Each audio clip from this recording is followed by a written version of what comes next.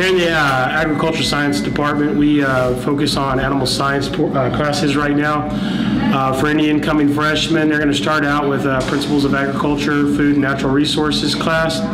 This gives everybody a broad, general overview of the entire agriculture industry.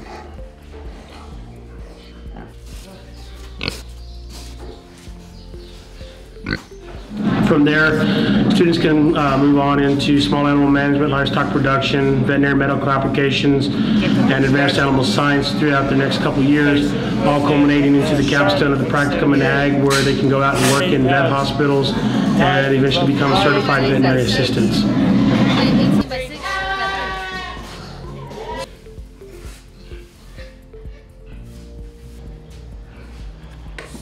I'm Stephen Iredale, the agriculture science teacher here at Southside, and I am Southside proud.